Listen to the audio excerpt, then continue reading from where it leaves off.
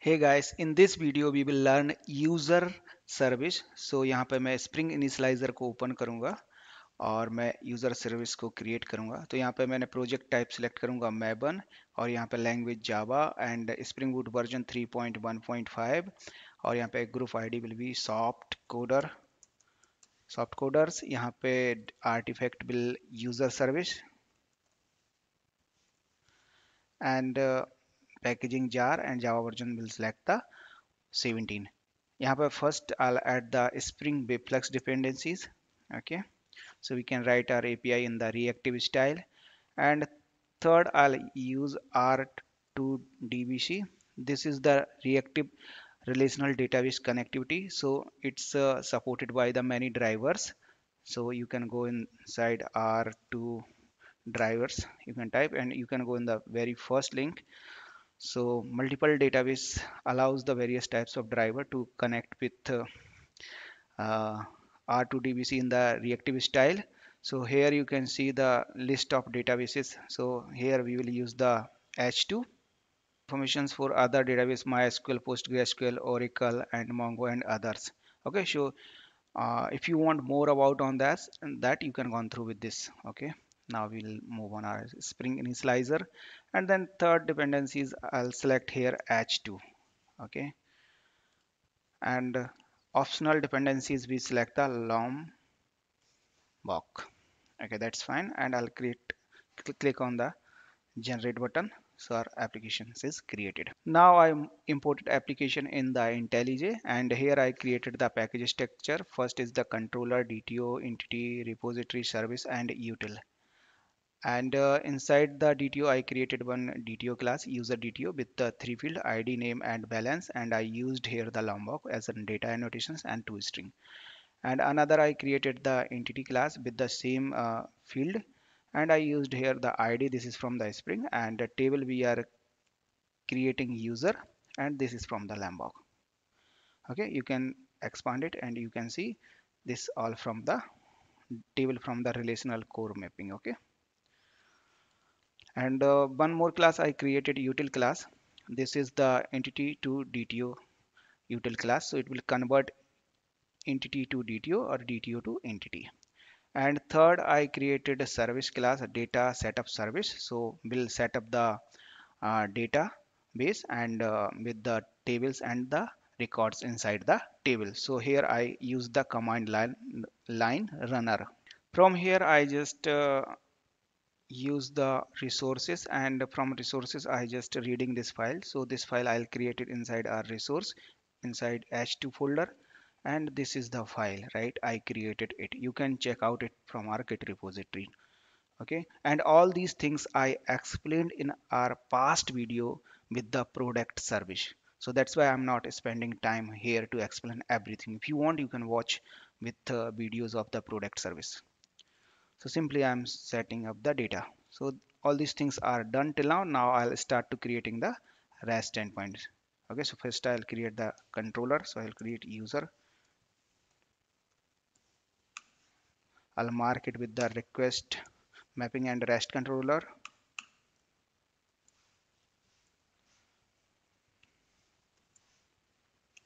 So I'll provide here this URL as an user. Okay, I'll create the service class. So I'll create here user service, and I'll mark it with the service. And third I'll create the repository class here. So not the class, it will be the interface. So user repository, and here I'll extend it with the reactive CURD repository, okay, which we are getting from the R2DBC. And here I'll use as in generic user entity, and ID will be integer, and I mark it with this one with repository annotations. Yeah, so we created all package structure and class. Now I'll add a start REST endpoint. So first I'll add get mapping, because we are already adding the data on the startup of our application. So here I'll use all,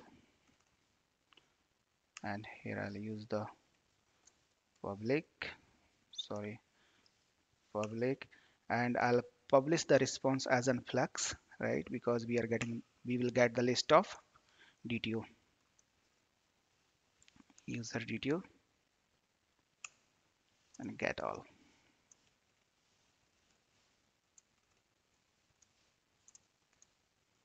Here I'll auto-wired service class, auto-wired user service,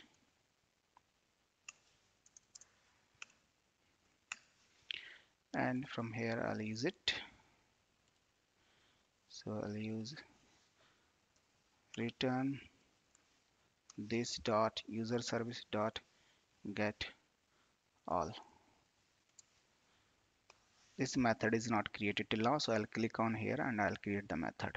Okay, and from here I'll just auto-wired repository or user repository interface.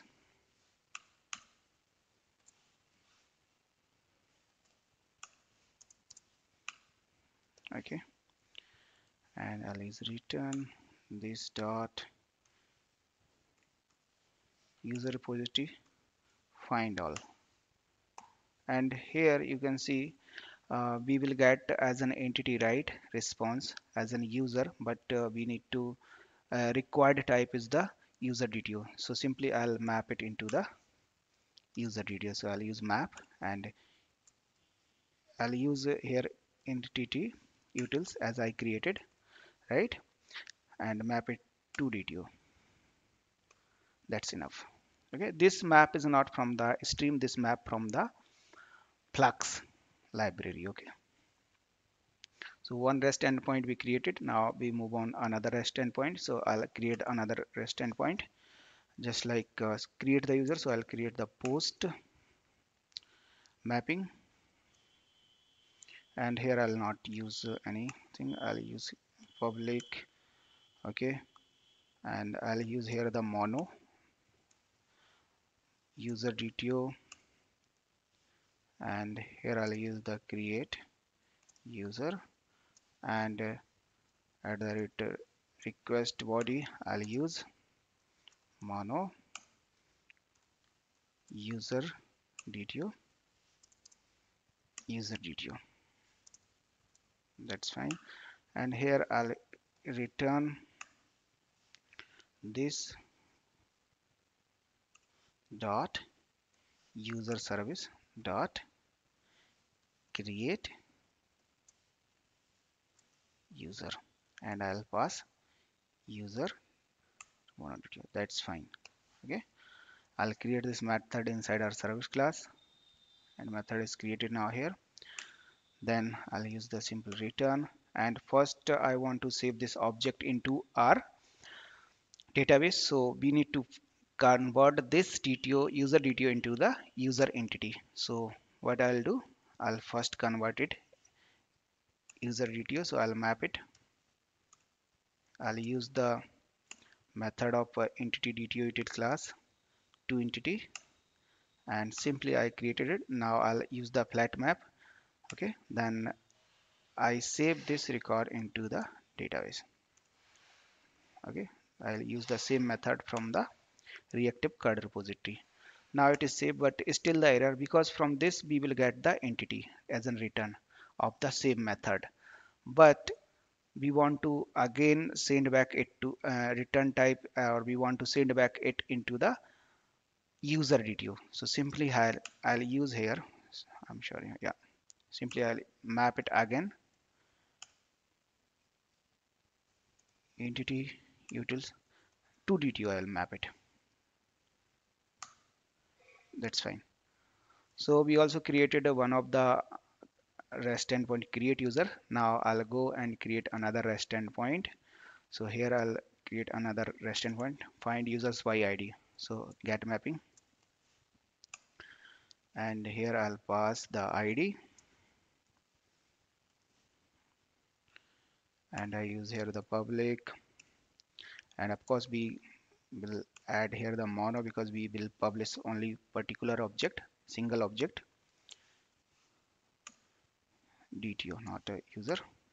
Okay, get user by ID, and here I'll add the path variable, and ID is an integer. Okay, ID, that's fine. And now I'll return it. So what I need to do, I need to call the method this dot user service dot get by get user by ID, and I'll pass as an ID. For now I'm just making bracket, closing it, and I'll click on this and method will create it. So from here simply what I'll add, I use here return this dot user repository dot find by ID, and I'll pass the ID. Okay, here, that's it. Okay, but now you can see again we are getting the error because we are returning the response as an DTO, and we always get from the repository as an entity. Because why we are getting it always, because you can see inside the generic type we pass the user, and user class we are creating as an entity here. Okay, so I'll go inside that, and again I need to map it. So I map it to DTO. That's fine. So till now this is fine, but we moved on the controller, and here a controller, that is fine, we are returning it, but we want to return it with the response entity, because sometimes users can be available, sometimes cannot be a user available, right? So we want to also find we want to also provide the HTTP status code. So I'll use here the repository response entity. Okay, and I'll use here the response entity,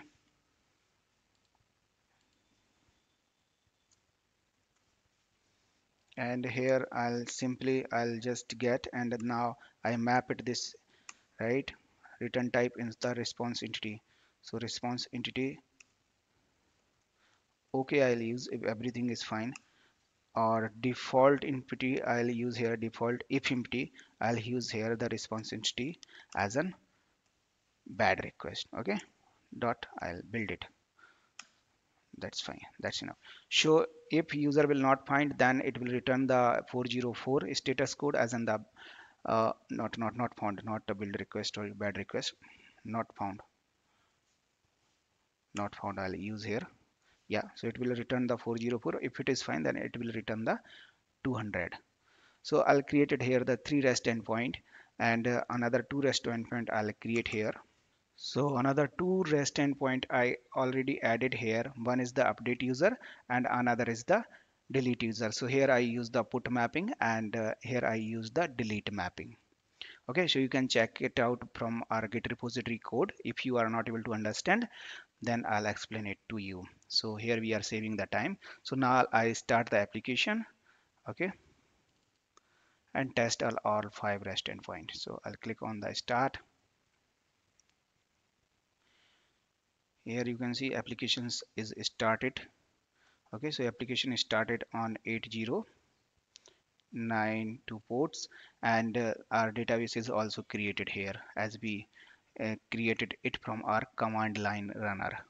Okay, now I'll go inside the Postman and will test the REST endpoint. So inside the Postman, I'll add one more collection for our order service. So here sorry, not order, user service. Order service will come later. We did it. Now I'll add a request here. So first I'll add the get request. Okay, fine. I'll use get all here. Okay, I'll use HTTP, and I'll use get all here. Okay, and I'll save it, and then I'll test it.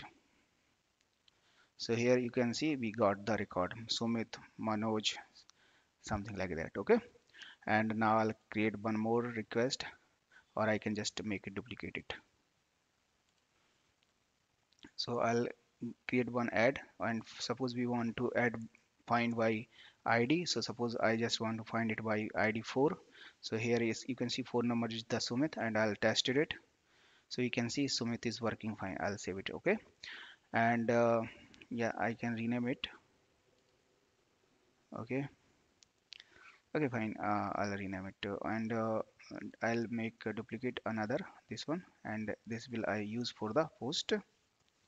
Okay, and here I'll change the method as an post, and here I'll use the post URL, and as an body I'll select a row, and I'll select the type JSON here, and I'll add the body. So here I'll add the name and soft coders, and balance I add here. Sorry, balance I'll add here 200. That's fine, and I'll got it. You can see this is 100, 200. Okay, so user is created. Now I'll go on also in all REST endpoint, and I'll test it. So here you can see our softcoder is created. Now I go and find by save an ID. I'm saying it.